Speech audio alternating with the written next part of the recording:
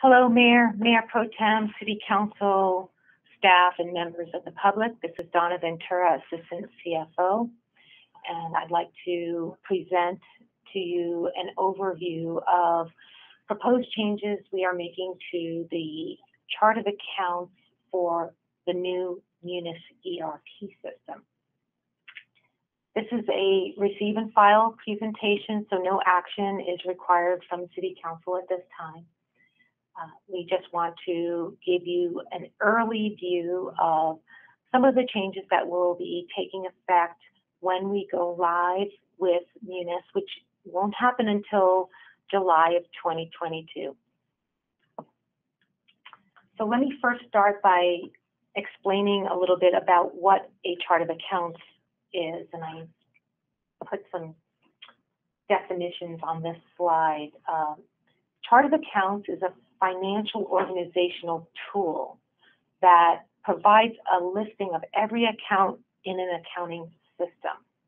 It really serves as the foundation of all of our financial record keeping. And it contains segments and codes to identify and organize that financial information for budgeting, financial reporting, and management purposes. The chart is used to define the who, meaning what fund, what department, what division a transaction is related to, as well as the what, whether it's an asset, liability, revenue, or expense. With the implementation of the new ERP system, we've taken the opportunity to really make a major cleanup of our existing chart of accounts. As you know, we have been using the HTE system for well over 20 years. And over that time, the chart of accounts has really grown very unwieldy and inconsistent and redundant in some places where it's been misused and not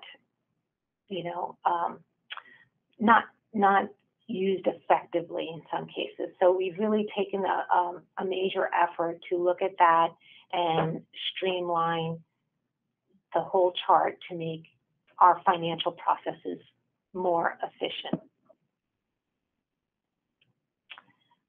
Before I get into more detail about the chart, I just want to highlight a few of the key benefits and features of Munis and really of most modern ERP systems that we will enjoy once we implement this.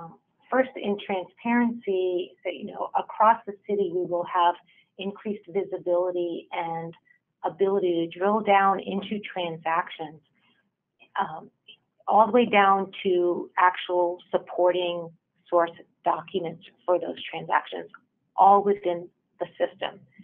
Today, much of our transactional documentation is hard copy outside the system and is time consuming to try to find documents in storage boxes and file cabinets, etc. Now all of those documents will be really available at the touch of a button in the system. From a reporting standpoint, there's a lot more reporting capability. But one of the nicest features will be for each end user of the system to be able to have a dashboard that is tailored to their needs, that highlights the information that is important to them in a snapshot type of fashion, which they can then drill down to from the dashboard into as much detail as they would like. There will also be greater consistency by standardizing the chart of accounts, but standardizing our processes more. We will ensure that information is reported more consistently across the department. And also, we will be able to route all of our transactions through an electronic approval process rather than shuffling paper from one department to another to get approvals. This can all be done within the system, and it can be customized based on who needs to approve the transaction based on the chart of accounts segments that are being used for that transaction. So it's very configurable to each transaction. So that will make things a lot more efficient for the city. So now let me just provide a comparison of what our current chart of accounts looks like in HTE to what the new Munis chart of accounts will be. And there are some similarities and there are some differences. Our current structure is broken down into 7 segments. The first segment being fund, and we have currently in our chart 332 funds. Many of these are no longer active. We have about 175 or so that are active funds. So still quite a lot of funds. We have the second segment is the department, pretty self-explanatory. Unfortunately, though, we have 79 departments in the HTE chart of accounts, and that's, you know, as a result of divisions being named departments. It's a result of reorganizations and the like. So a lot of cleanup needed there. And then in the third segment, division, we have over 1,700 divisions in our chart of accounts. This is the one segment that is probably the most in need of cleanup. Divisions over the years have been misused to represent projects, grants, various programs, and not truly organizational units within a department, which is what the division is supposed to be. So that segment required a lot of work. Then the next 3 segments, activity, subactivity, element, and object, in combination really represent the account, asset, liability, equity, revenue, or expense account. Just 3 pieces to that. In our HTE system, we have 1,139 of those accounts. And then the final segment in HTE is the project. And we obviously have thousands of projects, and the projects, you know, change from year to year. They're the most dynamic part of the chart of accounts today. So in the new chart of accounts with Munis, there will be 6 segments instead of 7, but some of them are very similar. So we will obviously have a fund. That's always the first segment. However, we are making a substantial reduction in the number of funds in the new chart of accounts, from the 332 or 175 or so active funds to 48 funds. And, you know, trying to really limit funds to only those that are actually required for legal or regulatory or generally accepted accounting principles purposes. The second segment is called function, and that was sort of embedded in the activity codes of the old HTE chart, and that is really just a code used for our CAFR reporting and how things get categorized for revenue and expense in the CAFR statement of activities. Third segment is department, and that's been cleaned up to just represent the actual departments within the city. We actually have 15 departments, and then there's one that represents non-departmental activities. Divisions, again, also significantly reduced to reflect the actual divisions within each department. So there's a total of 106 divisions currently. And then the 5th segment, program. This is a new segment altogether that we don't have today. And it represents a extension of the fund itself. So it's basically like a sub-fund, or you can think of fund and program as a parent-child relationship. And one example that I can give you that is the easiest to understand is for our special districts. In our current chart of accounts, each special district is its own fund. And in the new munis structure, all special districts will be in one fund, but each district will be its own program. And there really isn't much difference between fund and program. You'll still be able to produce all the same information that we produce today for fund as a program, but it really helps organize the information better because it's truly a group of funds or a group of programs that are related to one fund. So in the new structure, we have about 5 funds that we've identified that have these programs associated with them. So when the council goes to approve the budget appropriations for every fund, what will look a little bit different the first time we do a budget in munis is you'll be approving appropriations for 48 funds plus 73 programs. So again, I think of it just as an extension of the fund. And then the 6th segment is the object, and that is one segment rather than 3, and represents the assets, liabilities, revenues, expenses, etc. And that is being reduced down from over 1,100 to under 500 in the new chart. So eliminating a lot of redundancy in the accounts.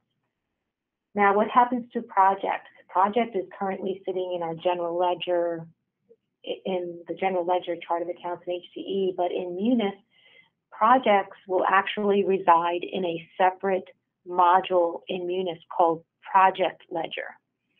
And so all of those project codes, and remember those project codes are constantly changing, and the chart of accounts in the general ledger should really be fairly static, but you shouldn't have a lot of changes in the general ledger. It's meant to be higher level summary information.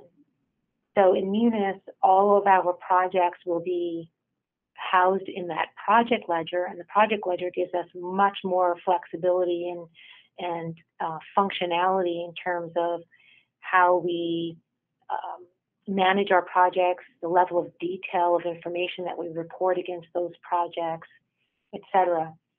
Those will all sit in that project ledger, and then the information will get summarized and linked to the general ledger at that general ledger object summary level. So that's a quick overview. As you can see, we've done a lot of streamlining to try to reduce the number of items in each segment of the chart of accounts, which makes things a lot more manageable. It reduces the risk of error of people, just coding things to the wrong account or segment, because it's a lot cleaner and a lot more intuitive in terms of what items you need to use. So here's just a graphical example of what that full chart of account string looks like. It's a lot of numbers, right? We just talked about, there's 6 segments. So in this example, the first 3 digits is the fund. So this is Fund 120, which is our special districts fund. The second 2 digits represents the function. In this case, special districts are reported as a community development activity in the CAFR. And then the third segment, which is the department, our Department for Public Works, which is where special districts roll up into, is Department 30. And then we have a 4-digit division code. So in this case, 3160 would be the special districts division. And then we have that program. So because special districts fund has programs associated with it, you'll always have this code identified. In this case, we're looking at LMD3 for River Ridge as an example is going to be program 9003. So that would be included in the string. And then the final set of numbers here is the object. In this case, it's a revenue account for special assessment revenue. So a lot of numbers, similar to what we have in HTE today, but what Munis provides is a way to give a shortcut to this code, which is called the org code. And so the org code basically just takes all of these digits and condenses them into a shortcut. So the end users really will no longer have to write out or type out all of these digits. Still a lot of numbers that they have to know, but they'll get to know their org codes pretty quickly, and then they would just be able to provide that shortcut 1209003 as the org code, which basically represents all of these codes up here, and then the object, the revenue account. So it makes things a little bit simpler for end users in looking at these account codes for the transactions that they're working with. And then the last thing I just wanted to highlight is another benefit in the new Munis system in how budget verification is performed. So when you're trying to process a transaction in HTE currently, HTE will check to see is there available budget for that expense. And if there isn't, you'll get a warning. But the warnings in HTE are really set up as soft warnings today, so people can override them, and then we have to kind of go back and deal with it after the fact. In Munis, you will not be able to override a budget warning. If there is not sufficient budget, the transaction will not be able to be processed. So you'll have to go in and make your budget, get your budget adjustments approved, and then you can proceed with your transaction. However, there is this budget roll-up code that Munis has that allows you within an individual division and fund to look at budget in aggregate across a number of accounts. So would not require a change in budget appropriations because it's all within the same fund and the same division. But let's just say that you have, several different accounts. You have budget available in one account, but not the other account. And rather than forcing you to do a administrative budget adjustment just to move budget between these two accounts, what Munis will do is look at the overall budget for that group of accounts, and as long as there's sufficient budget, your transaction can move forward. So the way we are designing this in Munis is to group all of our operating and maintenance expense accounts together under a budget roll-up code. So that's what this O&M stands for. So for every division and every fund, will be assigned a code that represents that budget roll-up code. And for a transaction that is being processed in those accounts, the system will look to see whether or not there's budget.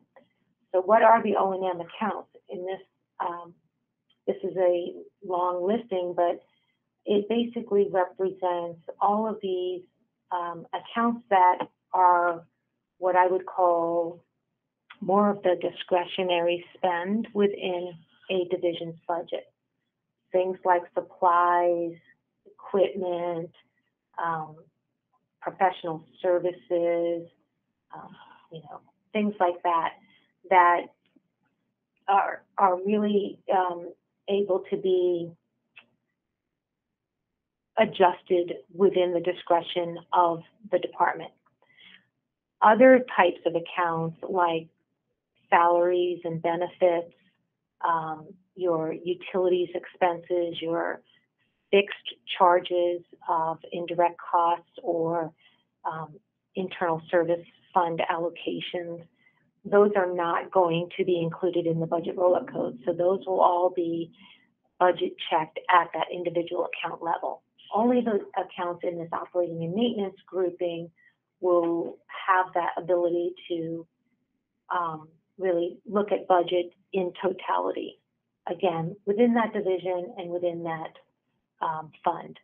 So this, I think, will, really introduce a big improvement in terms of just the administrative burden on having to process a lot of budget adjustments. And it'll also, I think, improve the accuracy of how things get coded. At least it takes away the incentive for people to potentially miscode their item to an account that has budget available, right? So there's no reason to do that under this, setup, because we want people, we want to make sure all expenses get coded to the proper account for analysis purposes, and then that will also improve our budgeting accuracy going forward. And so those are the highlights that I just wanted to give you around some of the benefits we're going to be seeing from Munis next year when we implement, and particularly around how the chart of accounts is going to impact the overall efficiency and processes that we will be performing. I'm not going to go through this, but the slides are available as part of the backup of this agenda item. If you're interested or curious about what some of these codes look like, each of the following slides will identify the various codes, like the funds. These are the 48 funds, the programs that are associated with those funds that have programs, the function codes for CAFR reporting purposes, the department codes, the division codes, and then for the objects, these are just excerpts to give you a glimpse at what the objects look like for assets, which all start with a 1, 5-digit code. Liabilities all start with a 2. Revenues start with a 4, and expenses start with a 5. Again, just excerpts of those codes for your information. And that concludes my presentation, and I will be available to answer any questions you have. Thank you.